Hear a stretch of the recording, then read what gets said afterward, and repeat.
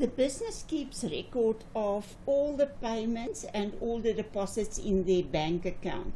So they keep a record of all the electronic transfers, debit card payments, direct deposits, when they receive money and they issue a receipt. So all the payments do record it and have a full knowledge and understanding of exactly what happened in the business in connection with the money. So the balance of the bank account of the entity should then be the same as the balance in the bank statement, because just as the business will record all the entries with the bank will have an account for the business and they will record all the entries in their books. But it will never be like that. There will always be something that's not the same. So either the business can make a mistake or the bank can make a mistake, and then you have to correct it wherever the mistake was made. Or we recorded entries and the bank must still record those entries. Or in the bank there's a lot of entries that we can only record when we receive the bank statement. So this bank statement is then a source document that we use to record all the mistakes and omissions in the books of the business. So I'm looking here at a bank statement. So if you look at this, you see that the deposit is on the credit side, the EFT is on the debit side. And the reason for that is in our books, the bank is an asset to us. So in our books, the bank account is an asset, and the asset increases on the debit side and decreases on the credit side. In the books of the bank, as you can see here, they put the deposits on the credit side and they put the money taken out of the bank on the debit side. So in the books of the bank, they recorded that we are a liability to them because we deposit money and in the future they will have to give me my money back. And the liability increases on the credit side and decreases on the debit side. So everything that I will have in my bank account on the debit side, they will have on the credit side. And everything in my bank account on the credit side, when I make payments, they will record it in the debit side. Now what I want to do is, I want to show you when we receive the bank statement and we check it with our entries in our cash receipts and cash payments journal, we will see that there are some entries that is not recorded. And one of them is, for instance, a deposit. So it is possible that one of our customers can send an EFT to our bank account to deposit money in our bank account. If they in another bank as what we are, it can take 24 to 48 hours before the deposit will show in our bank. But we might have recorded it immediately. So we can have a deposit in our bank account that must still be recorded in the books of the bank, and they will record that deposit on the credit side. Okay, so that means if we recorded a deposit and they still have to do it, we will show in our bank reconciliation statement outstanding deposit. And now we must just remember, there's a debit column, there's a credit column. You do the bank reconciliation as the bank would record it, so it means the credits is the plus and the debits is the minus. So outstanding deposit will be recorded on the credit side. So for instance, 1,000 rand. So when we check our books and we see that there's 1,000 rand in our books for a deposit and they have not recorded it, it means that we will show in the bank reconciliation statement in the future the bank will have to record this. On the other hand, we could have made a payment after the bank statement was printed out or after the bank sent us the bank statement. So it means that we can have here on the credit side a EFT for instance 500. This does not appear on the bank statement, so it means that they have to record it on the bank statement because we've already done it. So we will show outstanding EFT. And we will record the 500 in the bank recon on the debit side. Okay, then the things that will appear in the bank that we still have to record. Okay, so the first thing, for instance, is that they can have on the credit side a direct deposit from someone that deposited money as rent. So it means in their books they will show there's a direct deposit for 2,000 Rand. We haven't recorded it because we only find out about this direct deposit when we receive the bank statement. So it means I will go and show in my books either on the debit side of the bank or in my cash receipts journal that I received money for rent income 2,000. So because I haven't recorded it, I still have to go and record it. Then, for instance, they can have on the credit side amount for stop order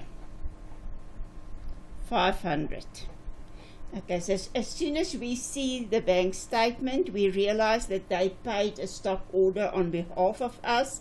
So it means that we have to record it in our books. Now, where will we record that stop order? On the credit side of my bank account, because it's money being paid out, and that is, for instance, for insurance. Okay, now what do we see?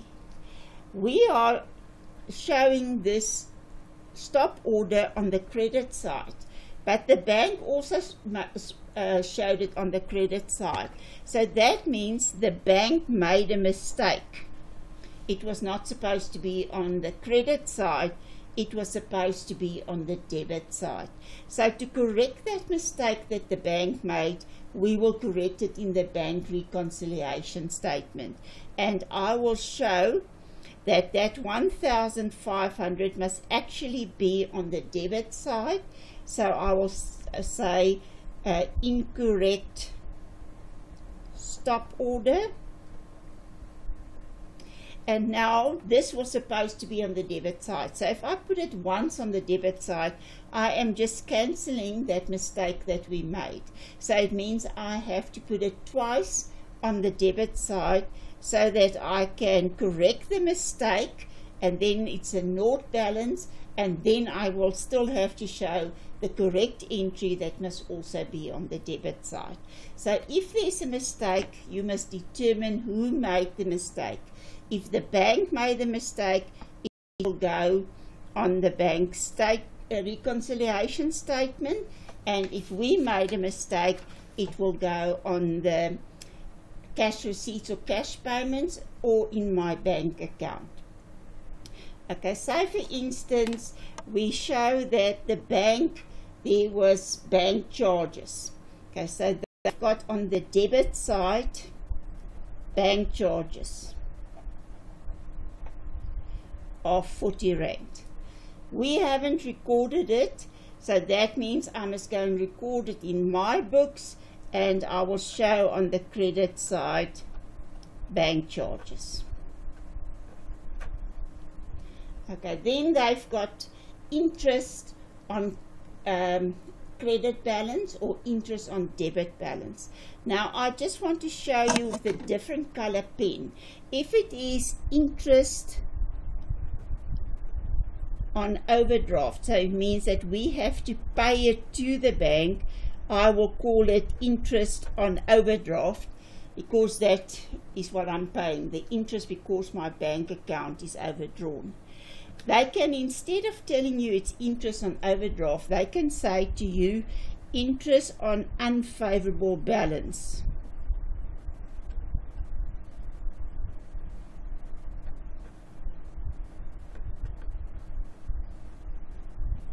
Or they can say interest on debit balance. Okay, now this is the one where you make most of the mistakes, because you see debit balance and then you want to go and put the interest on the debit side. Where do I get this information? I get it from my bank statement. So if they say interest on debit balance, it means that they put it on the debit side of my account, so it will go in my books on the credit side. Why will they put interest on the debit side?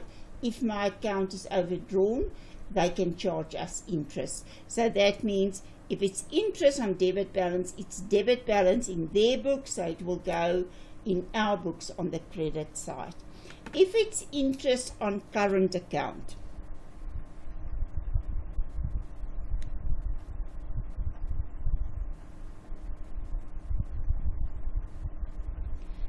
okay, and we receive 40 Rand. That means we've got a favorable bank balance and the bank is giving us 40 Rand interest. Instead of saying interest on current account, they could also say interest on favorable balance,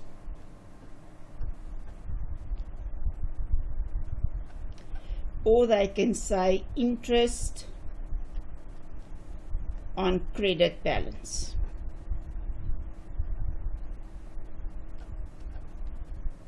Okay, now because they say it's on the credit balance, in their books it's on the credit side, so it means that I've got money in the bank and they are paying me interest. Now in one exercise you can have interest on unfavorable balance and you can have interest on a favorable balance. The reason for that is at the end of the month the business must pay all their expenses, salaries, and they must pay their creditors. Then it sometimes takes a week or 10 days before they get in money from all their customers, and in that time they have an unfavorable balance. Then as soon as the people start paying in their debts, their balance changes to a favorable balance, and that means then I can have a favorable balance where I earn interest, and I can have an unfavorable balance where I have to pay for interest. Okay, say for instance they say that a debtor paid with a debit card for sales. Then it means in our books we showed that sales on the debit side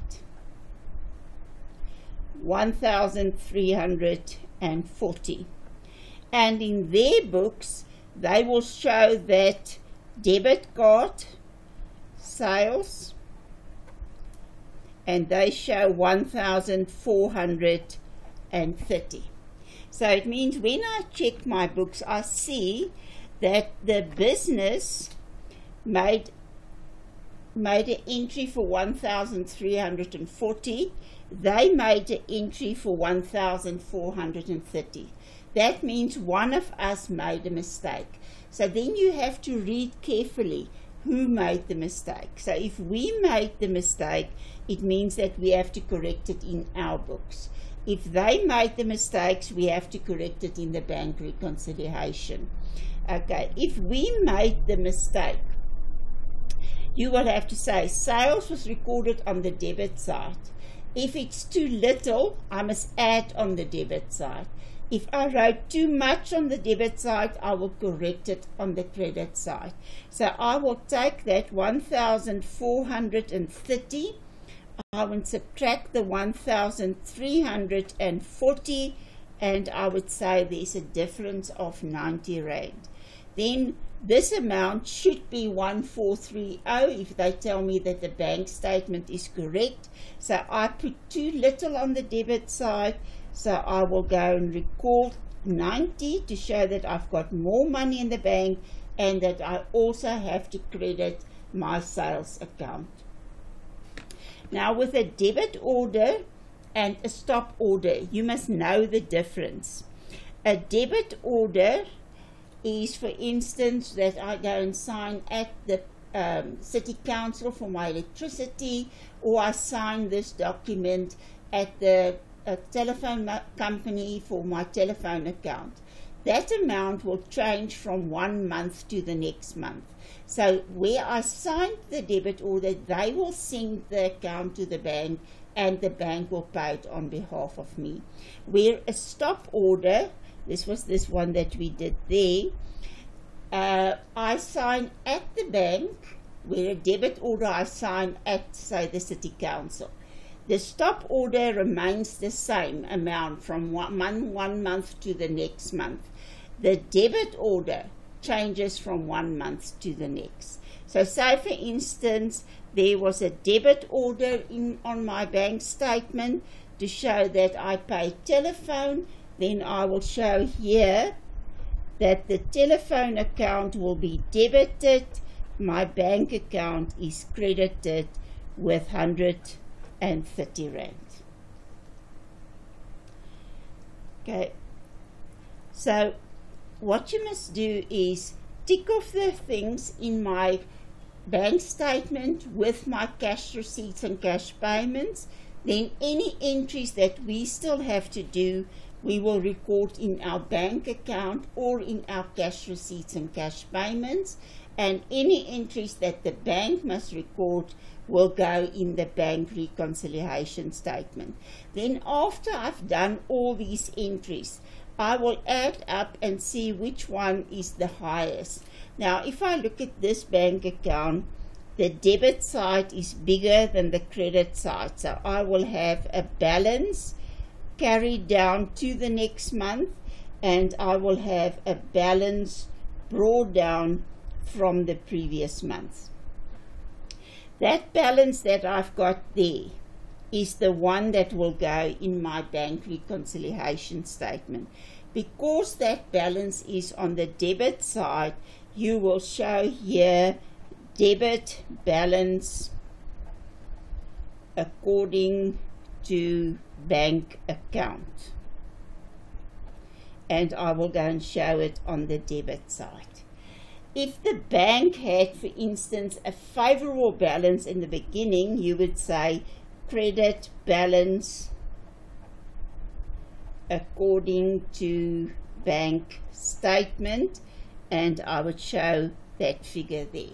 So you will go to your bank statement, tick everything off, and the last amount on your bank statement on the last day that they recorded entries will go either on the debit side if it's a minus figure on the bank statement, or it will go on the credit side if it's a positive figure. And the balance according to the bank statement will, if it's a debit balance, it will go on the debit side. If the balance is brought down on the credit side, it will go on the credit side. So it means the entries inside the bank reconciliation, not the balances. The balances appear exactly as they appear on the bank statement or bank account. These other entries we will do according to the books of the bank. So how will the books of the bank record this? And they will show deposits on the credit side, and they will show money taken out of the business on the debit side. And if I add up these two totals, they should be the same.